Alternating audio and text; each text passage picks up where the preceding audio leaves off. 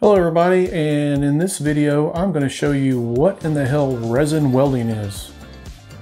So resin welding, as some people put it, is a means of filling in gaps and seams in your model using the same photopolymer resin that you use to print your model. Now with larger gaps, obviously you may have to use some type of putty or some type of filler aside from the resin.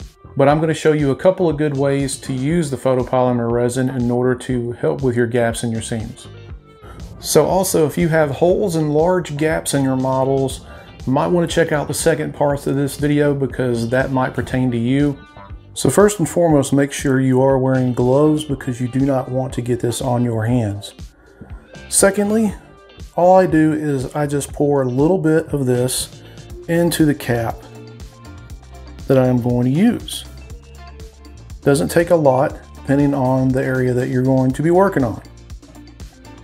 Next, you want to get you a decent brush. I like to use a very long line brush,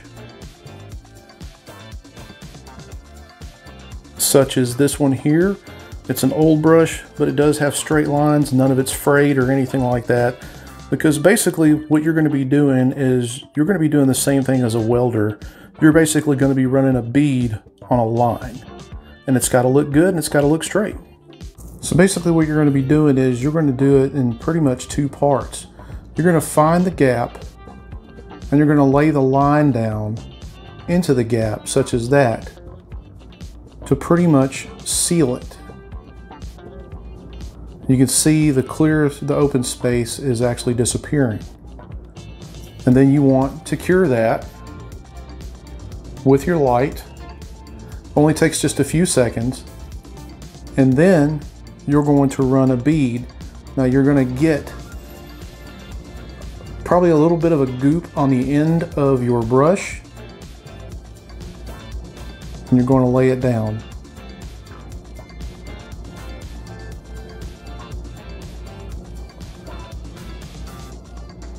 Don't jab at it, but just lay it down very gently, and then you'll get a bead sort of like that.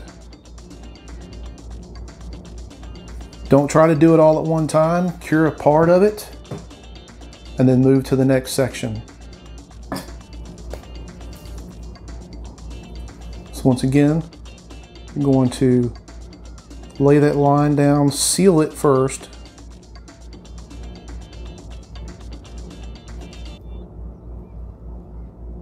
cure it. Okay, and then you're going to lay the bead down.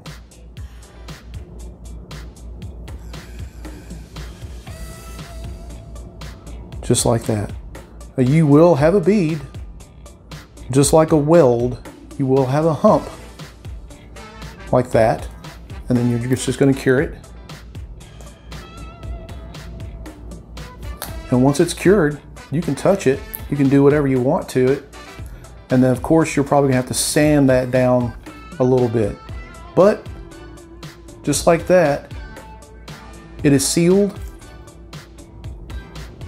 and you have welded those two pieces together. They're not gonna come apart. So I'll show you a third time on this whole entire bead right here. Now this is real time, this is not sped up. So I'm gonna put my line down, seal it, and what I'm doing here is my light is right here. I do not want to flash it in your faces. Okay, that is sealed, and then I'm going to go through and notice how I'm holding my brush. I'm not holding it straight up, I'm holding it kind of long ways, and I'm just gently laying this into that and building that bead up just like that. Very, very simple process, and then it's cured. So when you're done, you'll have a seam, you'll have all that closed up, and you can sand that down.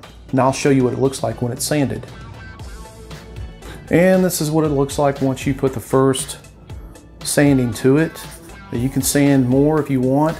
Now this right here, you can actually take, if you need to, put a little spot putty on there real thin. It doesn't have to be thick, real thin, and just resand it and take all that out. Now what you'll see here is I just have a lot of layer lines into my print, and a lot of the primer is going to cover that seam up. So if you have large gaps that the resin will not completely fill, then if you have some PLA, you can use that to put inside the gaps, break off pieces, fill that, and then use your resin. And then if you need to use any of your Bondo or filler, wood filler, or anything like that, you can choose to do that. Now what I may do on this is I may take just a little light amount of spot putty and just put on that, let it dry, sand it, and get it really smooth.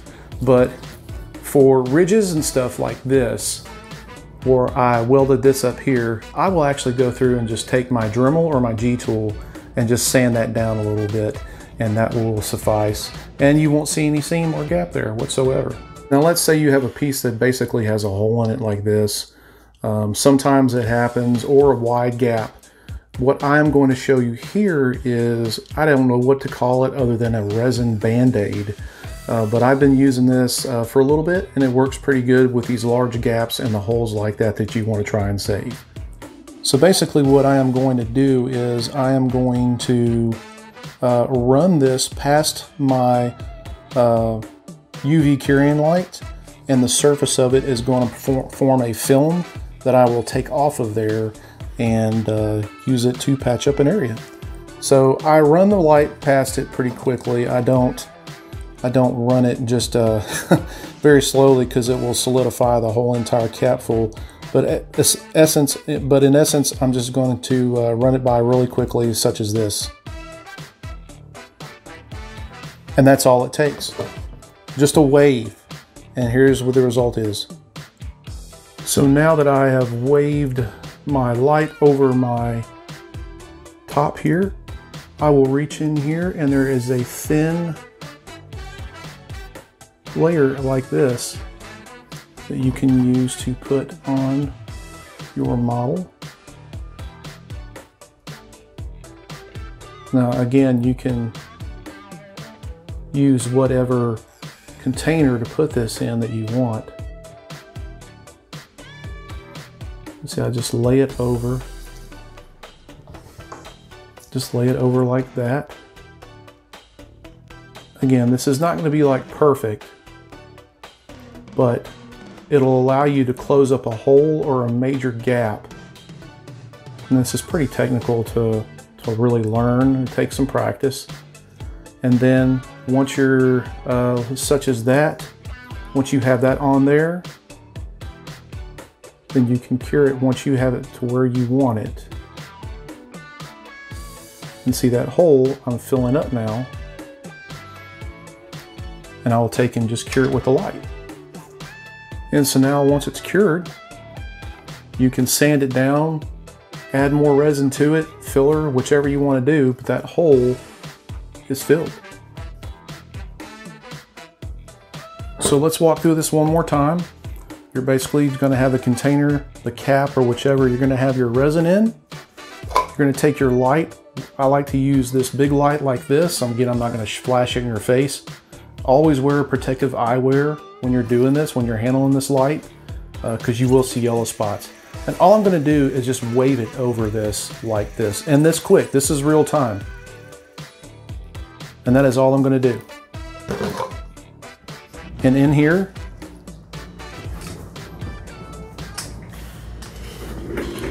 you will see that there is a thin layer sitting on the top. And like that, it is cured, it is solid, your hole is filled.